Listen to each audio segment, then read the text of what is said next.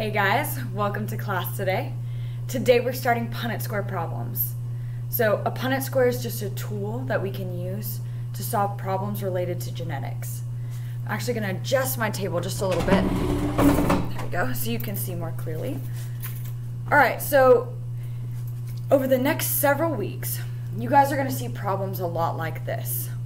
Let's say, in pea plants, green peas are dominant to yellow peas.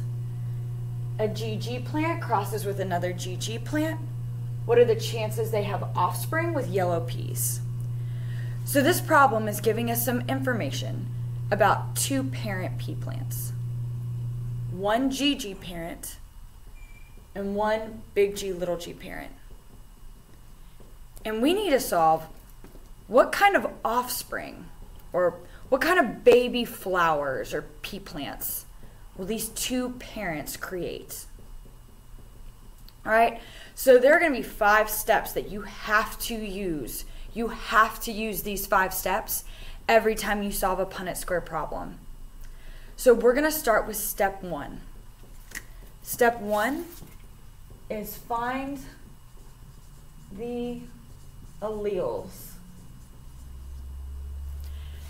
Every problem is going to start by telling you, hey, in the world of pea plants, we've got one type of pea that's dominant, one type of pea that's recessive.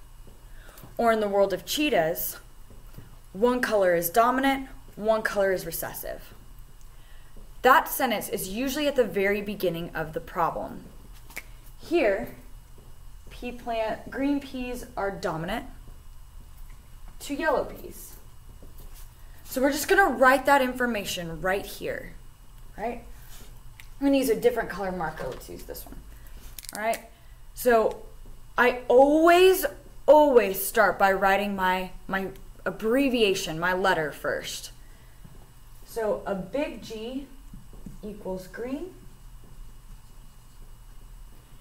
and a little g equals yellow. Just like my problem says. You can always find the allele answer inside your problem. Now you need to go through and find the alleles on your other 2 practice problems. Go ahead.